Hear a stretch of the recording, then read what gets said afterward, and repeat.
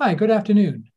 Welcome to the St. Charles Community College panel on the COVID-19 vaccination process. My name is Paul Rosler, and I'm the chair of the Political Science Department here at SCC. Welcome to the St. Charles Community College panel. A group of us here at SCC have been planning a presentation My name is Paul Rosler, for a while. Hi, good afternoon, etc. And after last week's pause of the J&J vaccine, we felt it urgent that we have this discussion sooner rather than later, which is why we are here today. Our panel of experts is going to talk about the vaccine from a variety of disciplines and backgrounds. Steve Randall, SCC history faculty member, will discuss the history of the vaccines. Nicole Panner, SCC biology department chair, and Amy Kohler, provost of the Dardenne Creek campus and former nursing faculty, will explain some of the medical questions surrounding the COVID-19 vaccines, such as how they work, their effectiveness, and the importance of herd immunity. Lisa Randall, my fellow political science faculty member, will discuss the FDA approval process and what the J&J pause actually means. Our panel will end, hopefully, with Sarah Evers, the Assistant Director of the St. Charles County Department of Public Health, who will discuss St. Charles's efforts to administer the vaccines. So our plan is to have time at the end for questions. I'll keep tabs on questions posted on YouTube, so please ask away. Most of us, by the way, are not used to a lot of these Zoom panels, so bear with us if we have some technical issues. All right, so let's kick off with Steve Randall discussing the history of vaccines. All right, so to begin with, my name is Steve Randall. I am professor of history here at St. Charles Community College. The history of vaccination actually does not go back all that far into history. It starts, interestingly enough, in 1768 with a question. A 13-year-old boy working as an assistant to a pharmacist asked a young lady if she had smallpox. And although she was feeling sick, she says, "No, I've had the cowpox before. I can't get smallpox." And Edward Jenner never forgot that little conversation. And when he became a doctor, he put that to the test. And he developed a vaccine from cowpox, which he gave to people, starting with a young boy by the name of James Phipps, in order to protect them against smallpox. And it worked. Okay? Consequently, other vaccines have been developed, and smallpox essentially has been eradicated from most places around the earth. The next major step in vaccination comes in 1885, when a mother brought her young son, Jacob Meister, to a scientist. She was afraid her son was going to die from rabies. He'd been bitten by a rabid dog. And people said, "Well, there's nothing we can do for you. Maybe if you go to this scientist in Paris, maybe he can help you." She goes to the institute. The scientist opens the door, and the mother begged Louis Pasteur to save her son's life. And Pasteur had something that worked on animals. He didn't know if it would work with people. He could hardly turn down a grieving mother. And so he gave his vaccine to a young boy by the name of Jacob Meister.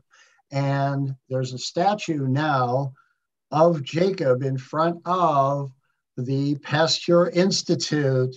Is the rabies vaccine worked? Okay. The next incident in vaccination comes with the discovery of viruses. In the 1930s, people thought bacteria were the source of disease. And so people discovered antibiotics, but antibiotics didn't work on certain things. And so in the 1930s, people discovered viruses. Antibiotics didn't work on viruses, but vaccines did. Smallpox was a virus. Rabies was a virus. And in the 1930s, it was discovered that polio was a virus.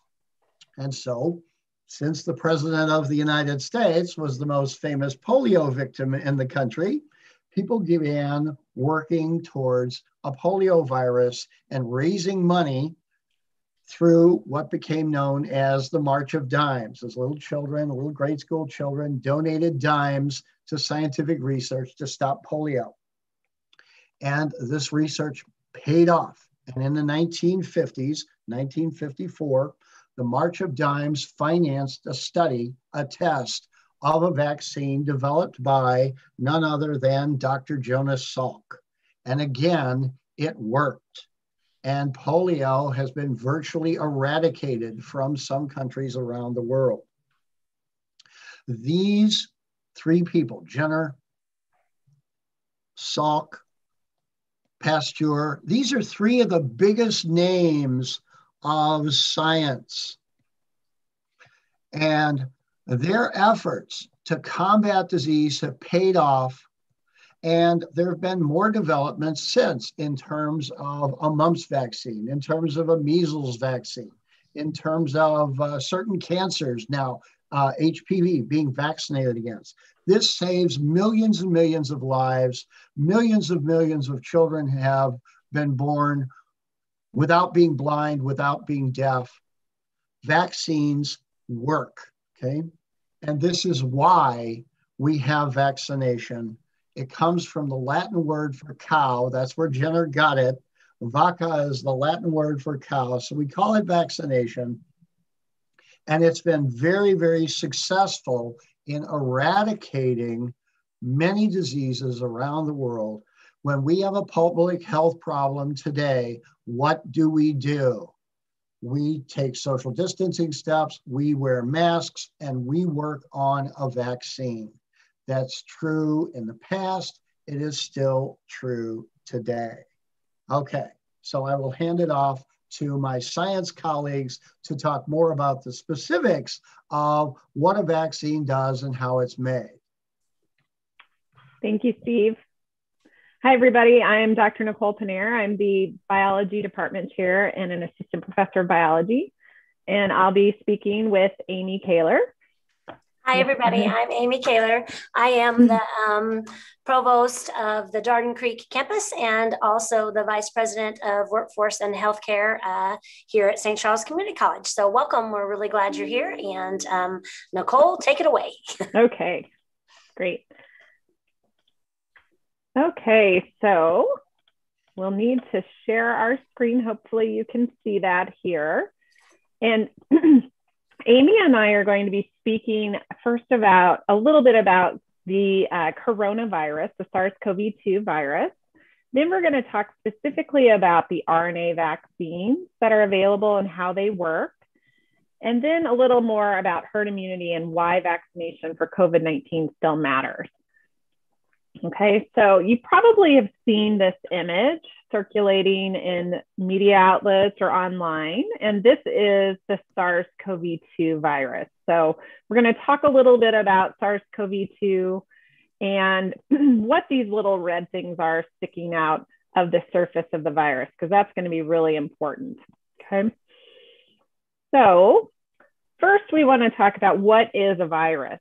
And Steve mentioned a little bit ago about bacterial infections, and then we discovered viruses. So what are they? They're really interesting in the fact that they have either a DNA or RNA genome. So humans have a DNA genome that's going to be our genetic information, but viruses can be DNA or RNA.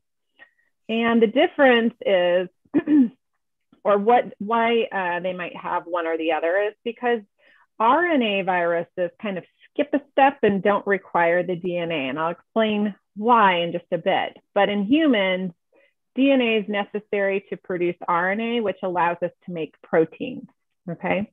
And so the viruses have some kind of genome that's enclosed in some sort of shell, okay?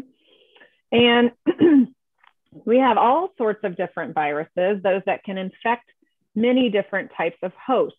So it's important to note that viruses cannot survive on their own. They require a host. And so the coronavirus, SARS-CoV-2 virus, its host is either human cells, or it can be found in animals too. So here's another look at the SARS-CoV-2 virus. It is an RNA virus, so this has its genetic information encased in this shell.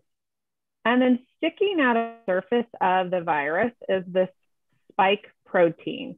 And that is the red thing. Those are the red things that you see sticking out in this image on the right. It is the spike protein that allows the virus to attach to human cells at a structure called the ACE2 receptor, okay?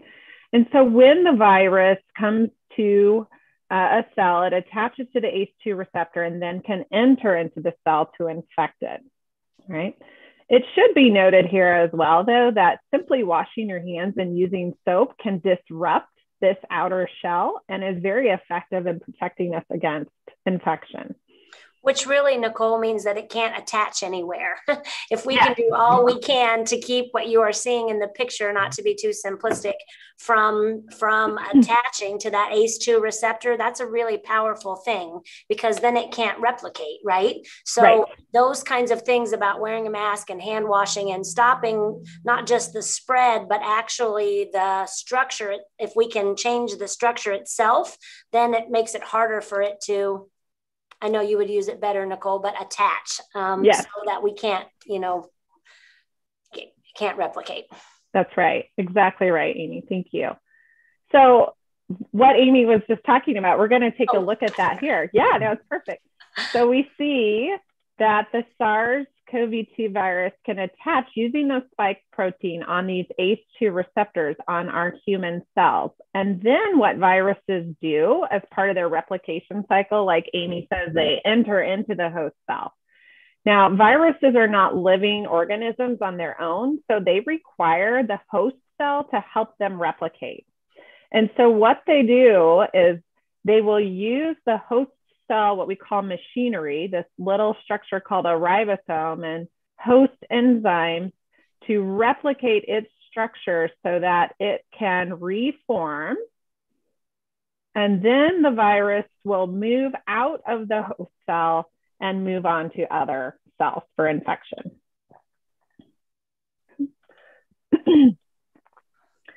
So what we are trying to do with the vaccine is introduce some part of a virus.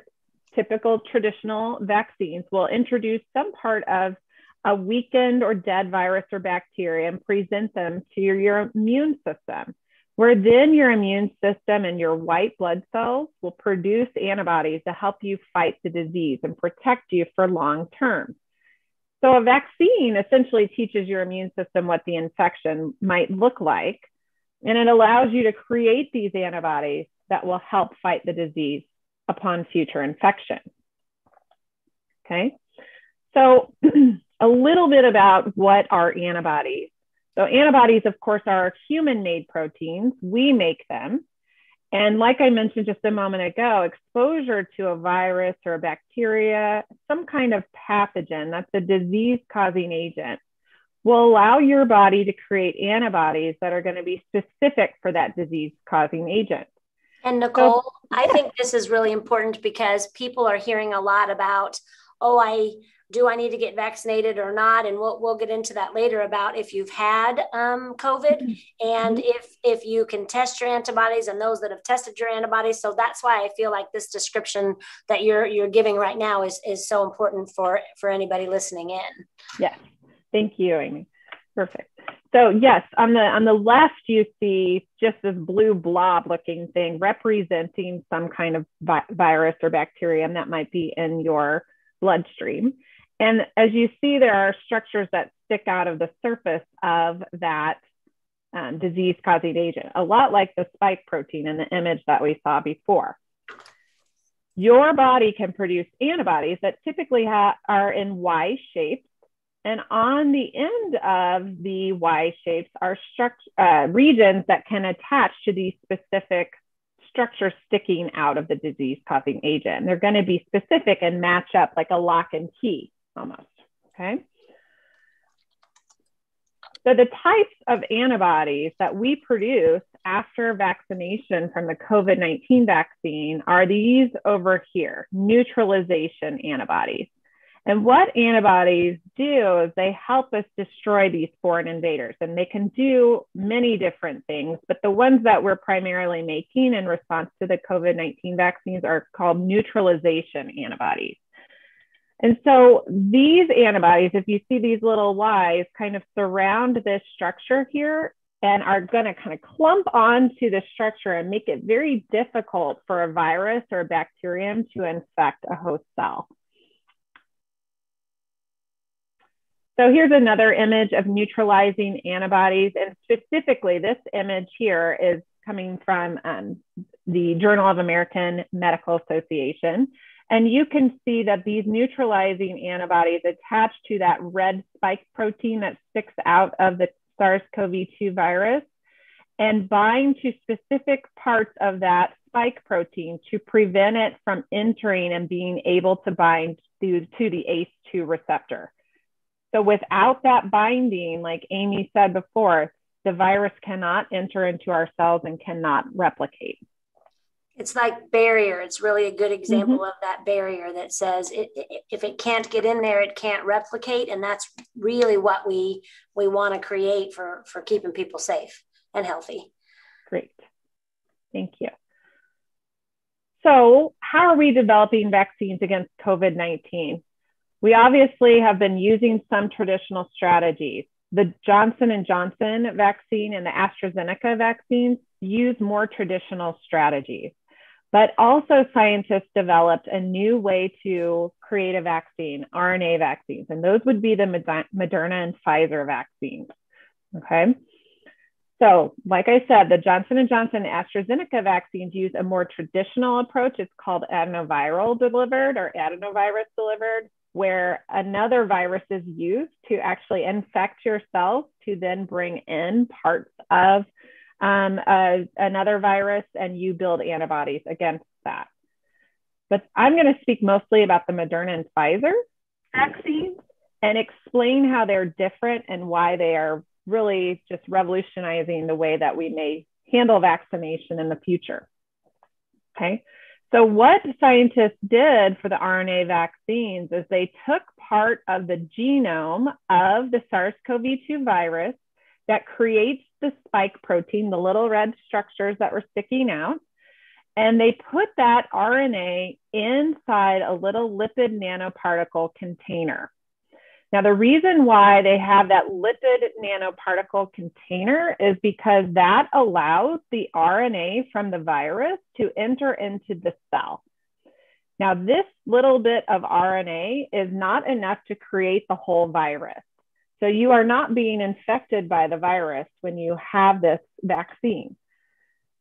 As you see, when these little lipid nanoparticles get to the host cell, it allows entry for the RNA to enter the cell because of the structure of this blue line here of our cell, okay?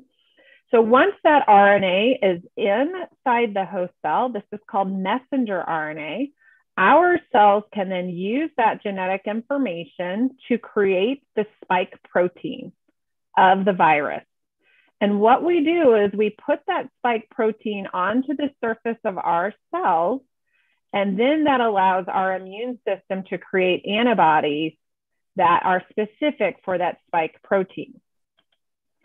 So in the future, if you are infected with SARS-CoV-2 virus or are presented with it, those antibodies can then bind and create a barrier, like Amy said, and prevent that virus from entering into your cells and infecting you.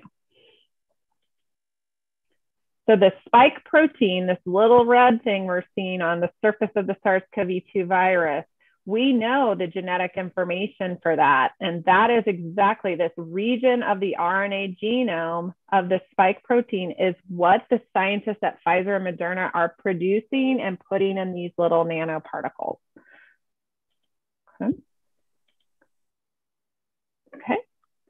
So I think, Nicole, we're going to talk about that in a little bit, right? But I think one of the things to say, I think you have a timeline on here, so I apologize if I'm jumping the gun, but Nicole will go on to say, this is not new information, this messenger RNA and the lipids. I mean, what did we say, 1970s? I mean, so I think there's a lot of confusion around, oh my gosh, this is brand new. We've never even, studied this before. And that's really just not the case. So, right. Yes, exactly, Amy. So what she is talking about is this little orange squiggly line is messenger RNA, and messenger RNA has been studied extensively since the 60s, 1961, when it was discovered. So it is not new technology that is happening in lipid nanoparticles. People have been working on that for at least a decade or two, more than that. So if not more than that. So this is not new technology in any sense of the imagination, okay? So once we have these spike proteins being shown on our surface of our cells, we create antibodies and we create memory cells. And those are the best cells because they remember that spike protein for a long period of time and can protect us for a length of time. Right now, we don't know how long the memory cells are working for these SARS-CoV-2 and COVID-19 vaccines, but it's our hope that the memory will last for a decent length of time to protect us. Okay, so our immune system recognized that foreign RNA and the lipid nanoparticles, and we didn't need any extra things that other vaccines actually put in them to stimulate the immune response. So these are actually simpler vaccines than the traditional vaccines. More holistic. More holistic. So why are people so excited about these RNA vaccines? They're really easy to manufacture. That does not require the infectious virus to produce the vaccine. We can rapidly produce messenger RNA by methods that have been studied and used for many years in science laboratories. But the one issue is that RNA is not super temperature stable. So that is why it does require very cold temperatures for storage. But the lipid or carrier molecule does help with this. Okay, so very, very briefly, I'm not going to go into a lot of detail about this, but some people might ask about why we need 2 shots. And every time you are exposed, like you see with this red arrow here, every time you're exposed to a disease-causing agent, you will create plasma cells that make antibodies and memory cells that will remember that antigen. And so every time you are going to be stimulated or exposed, I should say, to a pathogen, you will create even more antibodies and more memory cells. So upon every subsequent exposure, you get a stronger and stronger response. Okay, so the cells that make the antibodies will have memory and they remember that for long periods of time. So it may be likely in the future that you'll see booster vaccinations, or it might be a strategy to combat this in the future. And that is why if you're hearing people talk about that this slide is an example of why that discussion is even occurring. Yeah, thank you. So Amy, this is what you were talking about earlier. We were going to get to, right? That we've been studying RNA and RNA vaccines for many years. This is not brand new research. And this has been the basic science that started this, like I said, started in the 60s. So people have been studying messenger RNA for a very long time. Here's just a timeline just to get a visual of all the work that's been done on RNA and messenger RNA, right? So messenger RNA was discovered way back in 1961, and all these different types of studies to help us understand the stability of RNA, the structure of RNA, how we can actually use messenger RNA vaccines for treatments for infections and cancer, right? So this is not brand new research. Okay, Amy. Here we have the herd immunity discussion.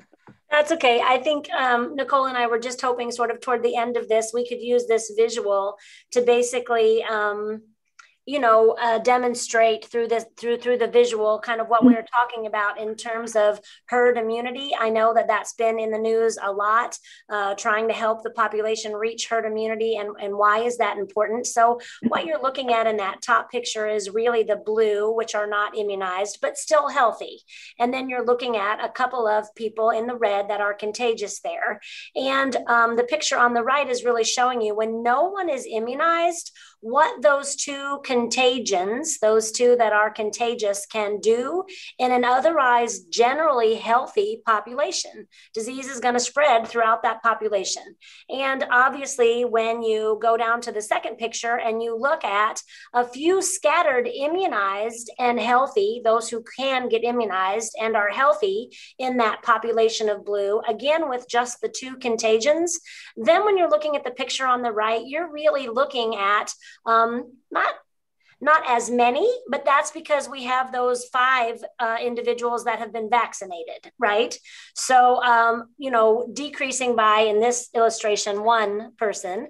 But then when you drop down to the bottom picture on the slide, I think Nicole and I were really just hoping to say, now we still just have the 2 contagions, but we only have in that picture 4 that are not immunized, but still healthy adults. And when you look at the picture on the right, now really what we see is just the increase of 1 person that is contagious. So when you are really looking at this, and this is from a study in 2017, basically just saying an awareness of this social benefit makes vaccination not only an individual, but also a social decision.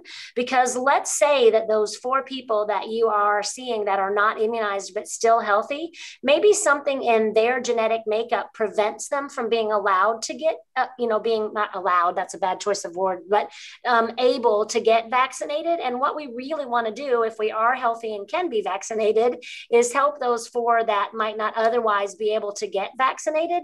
And we felt strongly that this was just a very good illustration of what we were trying to say about why your choice in terms of helping us get to that herd immunity is important. Thanks, Nicole. And then I think we just really said that as long as the virus is being spread, again, sort of keeping that visual in your mind, it's going to mutate and find other ways to become more efficient. So if you're hearing in the news at all about the variants and a fear that there is a variant that is stronger, that is real, right? These viruses, as Nicole just explained, need a host. They need a way to infect and reproduce. And so really, when you are thinking about what we can do with vaccinations, looking at that herd immunity visual, the higher the percentage of the population, it decreases the chance for those variants to really get a foothold and change.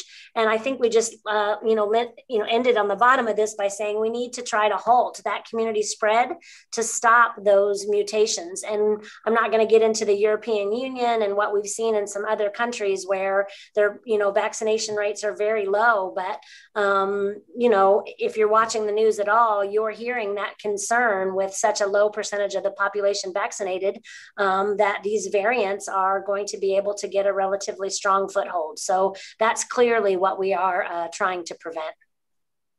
Thanks, Amy. And so I do want to point out there's a lot of studies that are being done currently to look at the effectiveness of these messenger RNA vaccines. They're still effective against some of the variants and very effective at preventing severe COVID against those variants. So you may still see individuals that are vaccinated get COVID because they're not 100% effective, but these patients are not having severe COVID. And that's really important that we prevent that severe COVID, particularly for those individuals that may not be able to be vaccinated.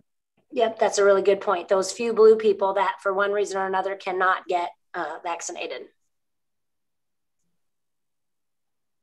And I think really Nicole and I, we're just going to finish off by, with that piece about herd immunity to sort of, tie into not just the history of vaccination as we heard first, but the science behind how we can create this messenger RNA and the vaccination, leading to sort of that public health call. And I know, Sarah, that we have you with us for a short amount of time, and that I know you're working the mass clinic today. So I'm just going to check in with you if we want to move on to sort of vaccination approval and stuff with Lisa Randall, or I know your time is super valuable and I want you to be there for the health department. So if you need to go next, Sarah, I'm happy to pull up your slides. So you just let us know. Thank you so much. We're okay right now. So I think you could go ahead and proceed, and I'll wait till the end. Thank you. All right. Thank you, Sarah. All right, Lisa, I think that it's up to you. Okie dokie. All right, I have a PowerPoint presentation to share. Can everybody see it? Maybe? I can. Okay, cool. All right. So process for vaccine approval and how to get vaccinated. So I guess the FDA and the CDC don't just approve vaccines out of nowhere. There is an actual procedure and there's protocol to make sure that it's effective and safe. So when you go to get vaccinated, you should rest assured it's not scary. It is something that has been studied and something that's been tried on people just like you, so that we're certain that it has a high level of effectiveness. With the FDA and the CDC, there are 6 steps that occur in the vaccine approval process. There is the exploratory stage, which is essentially the sciencey stuff that Amy and co, all the science people talked about. Then there's the preclinical stage. The preclinical stage is essentially when they are preparing to start administering doses as experiments. They're deciding like whether they're going to use the J&J style type thing, or if they're going to use the mRNA ones like the Pfizer, Moderna. And then there's the actual clinical development when they start testing it on people. And there are 3 stages to this too. The first set of trials test vaccine on a very small scale, like 100 or 200 people, like not a lot. The second set of trials test the vaccine on a larger scale to make sure that the various demographic groups that will be receiving the vaccine react in a similar way, so that white people and Black people can feel safe, women and men can feel safe, young and old people can feel safe, skinny and obese people can feel safe, and on and on and on. They tested on lots and lots of different types of people to make sure that it has a similar reaction on the different types. The third set of trials are administered on a large scale. Thousands and thousands and thousands of people receive these vaccines and placebos in the clinical trials. If you've heard of some of your friends or family being part of the clinical trials, this is probably the part they were part of. Once it's made it through all of this, the exploratory stage, the preclinical stage, and the clinical development, the 3 stages of clinical trials, then it goes to the FDA and the CDC for approval. If there is any reason at all for them not to approve it, the FDA and the CDC will say no. Our scientific agencies, these 2 agencies, the FDA and the CDC, are considered the gold standard around the world. If we don't approve it, other countries pull it. So after the review and approval happens, then companies begin to manufacture the product. In our case, this past, like with the COVID-19 vaccines, a lot of companies produced the vaccine in anticipation they would be approved. Had they not been approved, they would have been discarded. So know that if something were to go wrong, there is no way the company would distribute stuff that was not approved. And once it's been manufactured, then it can be sent out and administered to people. And as people are administered the vaccine, some of these people that have been given the vaccine are tracked to make sure there's no lasting side effects, to look and see what kind of basic side effects there are, and so on and so forth. Okay, so the Johnson & Johnson pause. You all heard about it in the news. Might have scared some of you. Why that should actually make you feel better about getting a COVID vaccine. A few weeks ago, it was reported that some people who had received the Johnson & Johnson vaccine, also referred to as the Janssen vaccine, had developed a rare form of blood clot. The number of people with this weird side effect was really small. 6 out of nearly 7 million people had this reaction. And because they found it, they paused it. Now, some of you had statistics and you say, wow, 6 out of 7 million, that sounds like an outlier. It is. But because we found it, it's better to be safe than sorry. And so Johnson & Johnson was told by the FDA to put a pause on the distribution of their vaccine. This should make you feel good. 6 out of 7 million caused a pause. That's a really little number.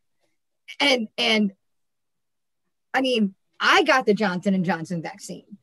And, you know, I am in the age bracket where they say that, you know, the blood clots are likely to occur. All 6 of the individuals who had this rare cerebral brain blood clot was between the ages of 18 and 40, and they were all women. So I'm over here, like 37-year-old woman, like, okie dokie, how exciting is that? This abnormality is extremely rare. So even if you have gotten the Johnson & Johnson vaccine, you should feel safe. 1 out of more than 1 million people, the odds of you having this rare thing is almost none. However, the CDC and the FDA believed that it was noticeable enough. We want people to feel comfortable getting these vaccines. We want people to go get them and know that they're safe. And when you find something, you check it. And so that's why the FDA and the CDC have paused this. The FDA and the CDC currently are meeting this week to discuss what they're going to do with the vaccine. Dr. Fauci, the big COVID guy all over TV, and one of the country's best epidemiologists, suspects that the Johnson & Johnson vaccine will be allowed back on the market, but with restrictions. So it is expected, it sounds like, it will be allowed for use in women over 40 and men over the age of 18. So like people my age won't be able to get it anymore, probably, which is kind of crummy. But it is going to keep people safe and put more confidence in people. They got to do what they got to do. The goal is for everyone to be able to get the vaccine, to be protected from COVID, and yet also be safe. And if safety is one of our ultimate goals, this was the right call. And there's that. I've already told you that I got the J&J vaccine. My husband did too. Steve got it. He had a sore arm for a few hours, and the next day I had a really bad headache and I was really crabby. But aside from that, like right after lunchtime, I was back to my normal, less than crabby self. So yeah. Now, how do you get vaccinated if you want it? So the Pfizer or the Moderna, probably soon to return to the story, the J&J vaccine. Fortunately, the vaccines are becoming easier to get. When Steve and I got ours, I had to get up at stupid o'clock in the morning and go on the Missouri Vaccine Navigator page and look for hours for appointments. And I found one in Warrenton. That's not real anymore. Like the St. Charles city government, St. Charles County government, St. Louis city government, all have COVID-19 web pages. And on those web pages are links to vaccine opportunities. I'm going to provide you links with that in a few seconds. Another really easy one to look up, the Walmart.com, Walgreens.com, CVS.com, your local drugstore. Almost all of the local hospitals now are taking walk-ins. So it's really, really, really easy to get it now. So this is not like I got to drive to Sedalia, Missouri to get a vaccine. This is, I can like go to Walmart in my pajamas. So know that it's really, really easy to get now. And the state of Missouri has opened eligibility for everyone over the age of 16. So if you want it, you are now eligible to get it. So you don't have to wait anymore. The link for St. Louis County's COVID page is the first link in a really ugly red color. And the link for the St. Charles County vaccine webpage is the second link in the really ugly color. I'm pretty sure you guys can Google Walmart and Walgreens and CVS and find that. Go ahead. This might just, if I can jump in here, Lisa, this might be a really good time to bring in Sarah, because that's exactly what she does. She's the St. Charles County Health Department person who's involved in what I think you're at right now. You're at a vaccine event now. Is that my understanding? It sure is. Thank you so much for having me. I'm currently watching people being vaccinated in front of me as we speak. Thank you, Sarah, for joining us today. Lisa, I have, I was going to say, I have a couple of things to pull up for Sarah just briefly, but I'm done. So we're good. Thank you. Great job. I appreciate it very much.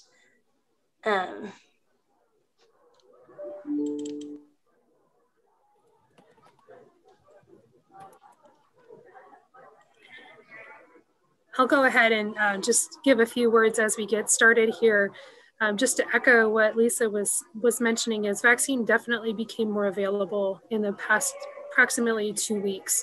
So everyone finally was able to get through their lists of people that they had registered and the previous tiers that were not able to get vaccinated yet. We've been able to clear all those lists out and have it pretty open. So we are having our vaccine clinics. We had one yesterday, today, and we have an additional one tomorrow that will be a drive-through event. So tomorrow on the 22nd. And that drive-through event still has appointments available through the Vaccine Navigator website. And we decided to move to that Vaccine Navigator state website registration to allow people to know all the events that are available. So some people are working, some people have off hours that they're available, some people may have transportation issues that get in the way of them getting where they need to go. So we wanted everyone to be able to see all the events that are in the region. So to choose the one that really works best for them. In addition, so our event today that we're hosting at the Family Arena is a walk-in event. So it does require a little bit of walking. We do have some mobility options available for people that have that physical disability. But we also have tomorrow a drive-through event. So that's done completely in your car. And it works very smoothly. We've all gotten very good at what we do, and we're able to work through a substantial amount of people in a short period of time and make it as quick and painless as we can. So last week alone, in 3 days, we were able to vaccinate almost 12,000 individuals. And so it's a quick in and out process. So we certainly encourage everyone to find the opportunity that works best for them. So I appreciate the opportunity to speak today. Sounds like you've gone into a bunch of detail about the vaccine, so I appreciate that precursor, and just want to emphasize that piece that for each of the vaccines that are available right now, and including the Johnson & Johnson Janssen vaccine that's on pause right now, they're incredibly effective. And what that means is, so for the Moderna vaccine, we'll start with that one, that's 94% effective in preventing COVID. Or if you are in that small percentage that does get COVID, your symptoms are pretty mild. And in the studies that have been completed, those symptoms, many have been asymptomatic, didn't even know they had COVID. But one thing that is common through all the vaccines is they are almost 100% effective in preventing hospitalizations and death. And that is super important to those people in our community that do have those severe risk factors for COVID. So somebody that has some lung issues, they may have some heart issues, they may have some other chronic condition that makes them completely susceptible to COVID. This is a special safeguard for them to prevent their symptoms from getting so extreme that it can cause mortality in those groups. So that's definitely a huge point to these vaccines. For those that might be a little hesitant about, they're not in one of those categories of being concerned about those chronic conditions. The current advantage is that we believe that vaccine we're confident that it will protect you for at least 90 days. There's now additional evidence now that we have some people that have been vaccinated for a little bit longer. We know that it's lasting at least 6 months. And we believe it'll probably last longer. We're just still researching that piece of it. So that allows you to avoid being quarantined if you are exposed. So if you're a person that works in a certain industry where you're exposed to a lot of people at a time, or in common areas or even in healthcare, that's a big safeguard for you that if you are exposed to COVID in your everyday life, that this will protect you from having to go under quarantine. And that's been a large inconvenience to people that need to work and go to school and do all their daily tasks. So I just wanted to point that out. I'm sure you've covered this already, but so the Moderna vaccine is a 2-dose vaccine that those doses are happening about 28 days apart. So 4 to 6 weeks after your first shot, the second shot will also be given. Okay, I'm gonna change, Sarah. Thank you. So the next one that we talk about is the Moderna vaccine, or the Pfizer vaccine, the bio-nanotech. And this one is almost as effective as the Moderna. So it's 95% effective, but again, 100% effective in causing death and hospitalization. Those are a great advantage to those that have high risk factors. The 2-dose course of this vaccine are 3 weeks apart, so about 21 days apart. So they're a little bit closer together than the Moderna ones. And then finally, we'll go on to the next slide. And this is the Johnson & Johnson vaccine. And I think one of the questions that we see a lot is with this, this vaccine, what is it so different? And why is it 1 dose versus 2 dose? And some of those types of questions. And someone will ask me oftentimes, which one would you get? If I have the option, which vaccine would you get? And when you look at this, this vaccine, it is slightly less effective in preventing COVID than the other 2 mRNA vaccines. But again, it has that 100% effectiveness against hospitalization and death. So that's one reason. If you are somebody that has a lot of anxiety around needles or has a reason to be afraid of needles, that 1 dose piece is an advantage for you. The other science has shown, and through the research, that those that have severe allergic reactions are the ones that we do have to have concerns about with anaphylaxis to the Moderna or the Pfizer vaccine because of that mRNA technology. Well, because the J&J vaccine is utilizing that previous technology that our bodies are used to seeing with all the rest of our vaccines, there have been less allergic reactions to that vaccine, so less severe reactions to that. So if you're someone that has those severe allergies, and we're not talking seasonal allergies, we're talking severe anaphylaxis to other medications or vaccines, this is a vaccine that you should really look at more carefully for yourself to prevent any possible poor outcome from the vaccine itself. So those are just a few opportunities that I wanted to talk about with the 3 different vaccine types. So I would love to entertain some of the questions or concerns that I know you've seen from your community, or I could talk about some of the questions that we've had from our community here at the vaccine clinics. We've had questions pouring in. So I'm so excited. Thank you, Sarah. Thank you so much, everyone. So one question I had was whether or not you just mentioned this. We're not sure exactly how long the vaccine lasts. You say we're thinking 6 months now. Someone said, they were told that maybe they should wait until flu season or wait a few more months to take it later to make sure it carries them through. What do you think about, if it only lasts a few months, should we wait? No, I would definitely go ahead and get vaccinated as soon as you can. First of all, we just don't know because the vaccine hasn't been around long enough for us to have a great gauge on how long it does last. There is a lot of discussion about booster doses as well. So it could and probably will require an additional dose down the line. We want to get that Amy mentioned the herd immunity piece of this. We need to break the transmission between the community right now. And although our case levels have gone down quite a bit in the region, we're still seeing a lot of the variants in the community, and we are still seeing a lot of circulation in those high-risk events. So we need to stop that transmission to end the opportunity for this virus to find another host to start to transmit. So anyone that can get the vaccine should, to just try to stop that transmission for our community, and we can get a better grip on what's going on and prevent it. Even if it doesn't last as much as we hope it does, that amount of immunity will still be in your body, and there will give you some opportunity for your body to prevent a poor outcome.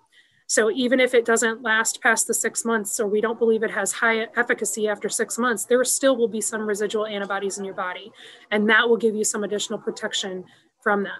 The other piece that I want to point out is one of the precautions that we have to take with the vaccine is that you should not receive another type of vaccine within 14 days of your dose. And so when we're talking about putting it near our flu vaccine, or putting it near even our back to school vaccines in our children, or somebody that has to receive a vaccine each year or are due for some of their routine vaccinations, we don't want to get too close to those other opportunities for vaccination. So we need to make sure we're properly spacing those out. Fantastic. Steve, were you going to say something else? Yeah, so I wanted to add, to piggyback along with that, remember these viruses mutate also. And so if you're not vaccinated, or if someone else is not vaccinated and the virus mutates, if you don't get the vaccine, you could wind up picking up one of these mutations as well. And so you're better off getting the vaccine. Don't worry about getting the flu. Worry about getting COVID-19 or a variant of COVID-19 right now. Great. Thank you. And actually, this kind of relates to another question that was asked about a third shot. And my understanding, and you can talk about this, if there is going to be a third shot, it will be tailored differently, will it not? Or will it be simply a third shot of this existing vaccine? I haven't seen the details of that quite yet. It most likely will be tailored just a bit, but the timing of that hasn't been quite made clear. They're still researching some of those points. The other detail that they're looking at, and Lisa kind of touched on this, when they're going through clinical trials, a lot of what they're looking at is proper dosing. So they might modify the dosage that is given for these different vaccines. So that booster dose might be a smaller dose amount, or might be a larger dose amount, depending on the circumstances that they've found the best avenue. Thank you. Thank you. All right. Well, questions keep coming. So, sure. And I've not heard this, but someone said heard that there's more side effects with the Moderna vaccine, since they're essentially the same process. What do you know why, if that's true, and do you know why? Sure. So I actually was looking up some of the details last night. When we look at severe adverse reactions, so those are the people that have classified anaphylaxis. They've had severe skin, multiple system involvement. So whether that's skin and respiratory, or respiratory and GI, the number of cases of severe reaction in Moderna is about 2.1 cases per million doses given. So 2 people per million doses that have been distributed. And for Pfizer, it's actually 6 cases per million. So that's, again, 6 people had a reaction in millions of doses given. So it's a very small number.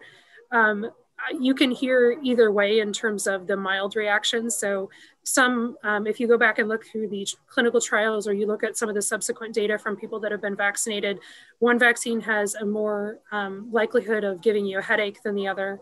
One of them has more likelihood of joint pain than the other. So it's kind of the same. It's just a matter, and the reality of it is every person's body reacts differently to things. So how my body handles a vaccine, even though we were given the same dose sitting side by side at the same time, how my body will handle that will be different than someone else's body. So, and also our different levels of pain. What I perceive as pain is different than what my husband perceives as pain. So those 2 things are just, are going to be different in everybody. So I wouldn't say that Pfizer or Moderna one is better than the other, or one has more or less side effects. It's really a small amount of side effects, and we can't determine how your body's going to react to one or the other.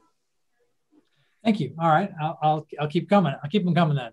Another person asked, can immunized, I think you kind of addressed this a little bit, or Steve was addressing that. Can immunized individuals carry and transfer viral cells to non-immunized? In other words, if you're immunized, can you still be a carrier? Sure. There actually was a little bit of unclarity about this in the very beginning. There was some concern that there might be some viral load maintained in those that had been exposed after vaccination. And more research was done and more data was collected, and there was enough confident data to support that you should not be a carrier and be able to transmit disease after you've been vaccinated. However, there have been some breakthrough cases, and just how there are with all of our vaccine preventable diseases. The reason that we still have cases of measles, one of the reasons we still have cases of mumps or things like that, is there are occasional breakthrough cases. Again, everyone's body acts a little bit differently. Everybody's antibody retention and antibody process is a little bit different. So there might be some that didn't have the response that their body should have. And so can you explain what a breakthrough case is? Sure. That's somebody that's been fully vaccinated, but still ends up with COVID. The cases that we've seen, oftentimes they were tested for some other reason. So they didn't even know they had COVID. They were tested because of their job, or they were tested because of a medical procedure or something like that, and discovered that they were actually a positive case right now. So they didn't even know. Those are some of the breakthrough cases. The other thing that I'll say about breakthrough cases is most often those have occurred with somebody that had a household contact, so lived with someone who had COVID that was unvaccinated, had an active case in their household, and had that continuous, very close exposure. And those were oftentimes a breakthrough case as well. So we see that those situations do happen, and they happen with any vaccine that we have out there. It's part of the reason we still have to get a flu vaccine every year. So that does occur, but even you still should be vaccinated, even if you're concerned about breakthrough cases, or you're concerned that your body may not react the way you want it to. I appreciate that explanation, Sarah. I'm going to interrupt just a minute, Paul, to say, I feel like that's some of the things people are asking. Well, how did you know that somebody vaccinated? So I appreciate you going to that depth, Sarah, to explain. Most of these cases are people who they have a COVID testing policy in their place of employment. They were not exhibiting any symptoms. They did not feel poorly. They literally lined up to get their COVID vaccine. And then they said, you have COVID. And they said, well, I've been vaccinated, right? But when you trace that back, as Sarah said, they are living closely with someone, or, and again, going back to that 100% efficacy on severe illness and death, you go back to say, gosh, those breakthrough cases really being, what did you say, Sarah, very, very small amounts, I think is really an important thing to help sort of make sure that people know that information too. Absolutely. I think about this a lot in terms of my family and my loved ones. Is I don't want to be that one that brings that home. Is I may be fully vaccinated and may, we were talking about being a carrier. There's the possibility that my body won't work the way that I want it to. And there's a possibility that someone else might be more susceptible. So no matter where you are, there could be somebody whose body is not, is able to manage COVID as yours is. And so we all need to be out here protecting each other and protecting those that we encounter each day. I appreciate that. Okay, as long as you've got time, I'll keep firing away. Sure. Okay. One person asked about kids as young as 16 getting the vaccine, and I'll actually piggyback on, because I got a 15-year-old. I would love him to get the shot. Is that going to happen soon? So someone's concerned about teenagers getting it, and I'm actually saying I'd love my 15-year-old to get it. Sure. So currently the Pfizer vaccine is FDA approved for 16 and up. And that's why you'll see that they say vaccine is now available for 16-year-olds and older. Moderna is only approved for 18 and up. Pfizer actually put their FDA approval for the 12-year-old to up till age 16-year-old approval through last week. And we actually anticipate that approval to come through pretty soon. So fairly soon, as young as 12-year-olds will be able to receive the Pfizer vaccine. The Moderna is on their way to putting through their FDA approval for some younger ages, and both Pfizer and Moderna are in their clinical trial process for for all the way down to 6 months of age. So we anticipate that as long as everything goes well in those clinical trials, that we will be able to vaccinate as young as 6 months of age very soon.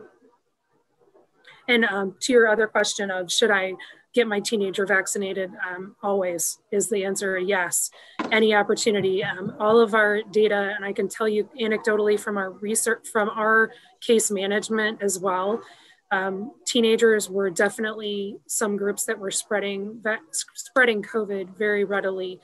Many of them didn't know they had COVID. They were showing very mild symptoms and just kind of blew it off, and were able to spread it to a large number of teenagers and adolescents very quickly. So I would certainly encourage that population just to break that transmission opportunity.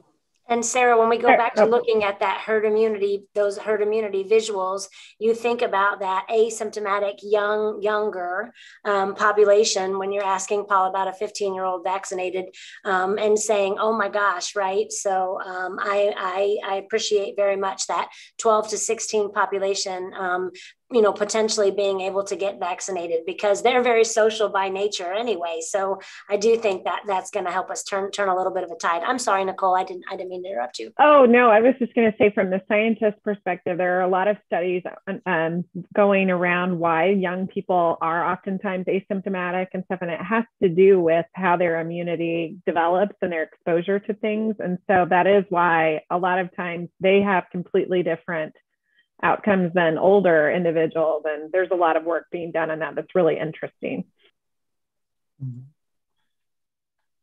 Okay, well, thank you. That's great. All right, I have a question. I think it's kind of relating to the J&J, Johnson & Johnson vaccine. Someone was reiterating the question about the blood clots and how rare it was. And they're saying, the suggestion is your chance of getting blood clots are much higher if you're on birth control.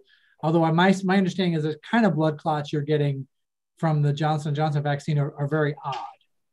And that's what's so weird about it. But her suggestion was that you're much more likely to get blood clots from birth control. And I don't know if you can answer that or any of my science people can answer that. Yeah, I would have to go back and look at the rate. I believe it is higher in birth control. I would also believe it's higher in smoking. And some other behaviors have a much higher risk of blood clots than in this situation. It is the unique nature of the particular type of blood clot that we're talking about here is part of the reason they paused. They just wanted to take a closer look at those cases to see. And there is the possibility that there is some possible relationship between birth control and this vaccine as well too, in terms of those blood clots, is which one came first. Was the blood clot due to the birth control or was it due to the vaccine itself? So I agree with Lisa's statement earlier that these have been looked at with much more scrutiny than things normally would through the process, because the process was moved a little faster than normal processes were for vaccine. But it wasn't, the process itself in terms of clinical trials wasn't sped up. It was just how quickly they were reviewed, how their clinical trials were reviewed and approved. That usually takes a much longer time frame. And I can say there's some good videos out. The American Medical Association and others have had some people talking about the very specific kind of clot and ischemic attack that occurred with the Janssen vaccine, and really goes into detail on why they pulled it, what they are studying. So very much in alignment with what Sarah is saying, and that other activities are at greater increased risk for blood clots in general. So I think that's an important thing to point out. I have some of those links, Paul, after this, if you want me to email them to you or something, and we can send them out to anybody. But there are some, I think I put myself in the, in the eyes of another, sort of looking for reputable information and saying, oh my gosh, the Mayo Clinic, Johns Hopkins, thinking about Journal of American Medicine, some of those places that have really done, Nicole and Sarah, I'm sure you could mention some others that I think really are trying to put some easy to understand information out there so that we can help spread the word about what the vaccines do, why they are important, not just herd immunity, but also their efficacy and the risks. And so I feel like sometimes part of this battle is discerning what's good information. And so I think that's really important. So I thank Sarah and Nicole both for those explanations. Well, actually, that relates to a question. I'll skip ahead because it's directly tied to what you just said, Amy, is we hear the scientists like yourselves telling us to get the vaccine. Outside of the science, how can we further encourage our friends and family to get the vaccine? Do you want to take that, Sarah? That's the $1 million question of the week. So now that we're actually have enough vaccine to go around, and we're seeing that, for example, yesterday, not all of our appointments were taken up for first dose vaccine. And we have appointments still available for tomorrow. And that's unique to us this week. And some other counties were experiencing that previously. And now that's our question of how do we reach the people that are not vaccine adverse? They just are either on the fence or they're not willing to go through a whole lot of trouble to get the vaccine. So if it's convenient for them, they'll go ahead and move forward. So that's a lot of our question is trying to figure out what groups we're talking about. Are we talking about the people that still have questions? And how can we answer their questions adequately to give them the information they need to make a safe decision for themselves and their family? And to that answer, I would always say, let's send them to the FDA and the CDC websites. The amount of information that's been shared about these vaccines is fully available. So you can read everything firsthand and is very transparent on what's going on with these vaccines, how they're created, how they were researched, and where they are now. So those are the people I would send there. As for the other group of they're either on the fence or they have some hesitancy or maybe even just a little bit of laziness, how do we reach those populations? That's definitely the questions where we're at now. And it's just continued education of, I have more concerns about COVID and bringing COVID home to my household than I do about these vaccines. I think it's always interesting to watch how someone is willing to take medicine for something but not something else, or willing to take a vaccine for one thing but not another. So a lot of that is just the continued education effort of explaining to them why it's important to you as protecting you, and talking about, I don't want to go back to the days where we are all in quarantine at our homes and no one's allowed to work and no one's allowed to go to school and no one's allowed to do any of those things. And if we don't continue to break the transmission of these hosts and take away the opportunity for the virus, then we're going to be right back in that situation again. And I do think that I was just looking at the list that I put together, like I said, not just Mayo and Hopkins Medicine, but as Sarah is saying, the CDC site in general, I linked on here to a cdc.gov/coronavirus. They're also trying to put some vaccine videos and really, I think, trying to keep up. And as Sarah said, determine what is this aversion? I mean, are they worried for their health? Are they somebody that would get it if they knew that it was more available? I mean, being more specific about which population of people. But I appreciate the question for this call, Paul, because maybe what the person who wrote it in is really wanting to know is just what can we do? And so one of the things that I've been thinking about is saying, I wish today I could put a sticker on, on my Zoom message that would say to people, I've been vaccinated. Maybe I need to sign my emails with, like, letting people know, it's okay to come and ask me some questions, or I chose to do this, or somebody like Nicole who has that same information, so that people understand that we are out there and that we are, open to having these kinds of discussions and answering these kinds of questions. One of the questions that we hear a lot is the concern over the mRNA technology. And I think, Nicole, your points that this is not something new. This has been researched heavily. It just hasn't been utilized in a vaccine yet in the forefront. And that's the new part. It's the same thing of people are concerned that things went too fast or that this was pushed through approvals. And that's not how it all works. So just explaining those processes, yes, your body hasn't seen mRNA used in this way before, but your body knows what to do. And, everything is working the way it's supposed to be working. It's just a little bit different of a process that we had to utilize because we're in the middle of a pandemic.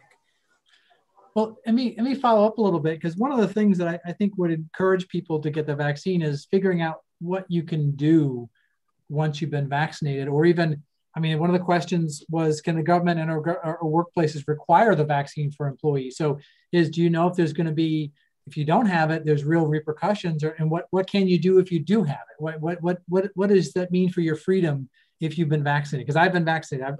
It's been just almost 2 weeks now since my second vaccine. So I feel like I'm Superman or something. Right. Well, the first thing that CDC did come out straight out and said that if you are fully vaccinated, you can be around other fully vaccinated people without a mask and have safety in that.